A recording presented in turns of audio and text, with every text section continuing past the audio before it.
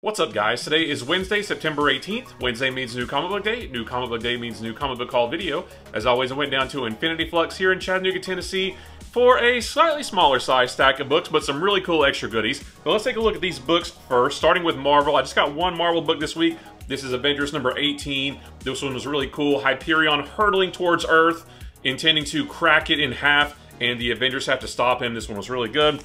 And then for DC, we've got this Absolute Power Super Sun one-shot. This is a tie into the Absolute Power storyline, focusing on John Kent and him trying to reconcile with what he did while he was under the control of the Brainiac Queen. Really good artwork in this. This is a really good issue. And then we've got Batman Superman World's Finest number 31, the start of a new story arc with Batman and Superman going up against Eclipso. So I can't wait to jump into that one. Got the Crisis on Infinite Earths number 6 facsimile with a nice foil cover. I've just been trying to get all these. They look great. And then we've got Superman number 18. This is the last issue of Superman that ties into the Absolute Power storyline before we get into the All-In stuff next month. And this one was really, really good. Some great art, some great action, a really great moment between Superman and Lois. This one had it all. And as I was putting all this together, I realized I forgot to get Wonder Woman number 13, which is another Absolute Power tie-in. That book was great as well, so I'm going to get that when I go back to my shop later. As for Image, we've got Destro number 4. This is the next to last issue of the Destro series. I think Scarlet has one more as well. And then we're going to get into G.I. Joe in November, so can't wait to see how this all shakes out. And then King Spawn number 37. You guys know I'm behind on this, but this cover is really cool. So in addition to all of that stuff, my shop is also having a big back issue sale starting today, running through Friday. So when I went there earlier, I had to look through some back issues, right? And I found a big old stack of Wizard magazines. And I was so happy to find these because I used to have all of them, except for the first 4 issues. And years ago, I threw them all away. And I'm so upset with myself for doing that. So I try to get Wizard magazine anytime I can find it.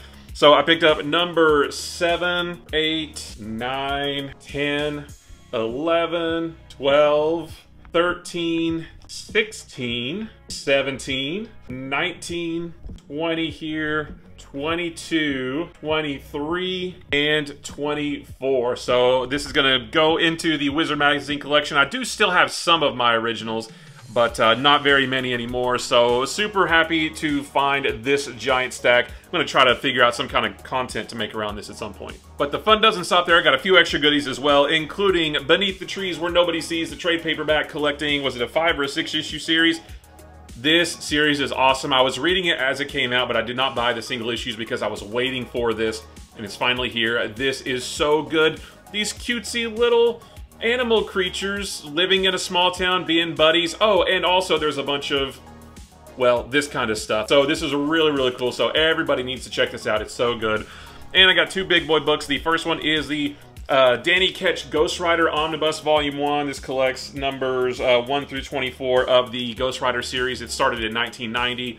They ran all through the 90s. This is my Ghost Rider. This is the Ghost Rider I grew up reading, so I can't wait to dive back into this. I've got the Epic collection over there, but this has more, so I'm gonna swap those out. And what I've been super excited about for a long time, this is the Superman, the Triangle Era Omnibus Volume 1, collecting a whole bunch of different books from the Triangle Era. That is the era of Superman books, where they put a little triangle on the cover with a number so you would know what order to read them in, because there were 4 Superman books at the time, and they all were telling one continuous story throughout all of them. So you had to have an extra little number to know what order to read them in. But yeah, that's a nice big chunk of 90s and late 80s Superman books right here. I cannot wait to dive into this one. And that's it, guys. Another great haul, another fun week of comics. Guys, I appreciate you watching. Don't forget, life is short. Like what you like, ignore what you don't. Also, don't forget that if you need an LCS from which to order any of the books that you saw here, or from which to pre-order books that are coming soon, you can visit infinityflux.net. You can order any of the books that you saw right here. As long as they are in stock, they'll be shipped right to you. Or you can look ahead to the future and pre-order books that are coming soon. You can set up a pull list. You can pick whichever covers you want. And then when those books are released, they will be shipped right to you. And if you do that, you get 10% off of your order. And if you use the promo code BUMPKINS, you get an additional 10% off your order. That is a one-time use code. It does not expire. So you can use it today or next week or the week after. And yeah, use the promo code BUMPKINS for an additional 10% off. Again, guys, I appreciate you watching. Be sure to like, follow, subscribe, and stitch, and share, and remix, and ring bells, and smash buttons, and duet, and add to your story, and repost. and tell your neighbors and write an article about it and post it in your local paper and whatever else you got to do on whatever platform you're watching this on for more videos about these books throughout the week.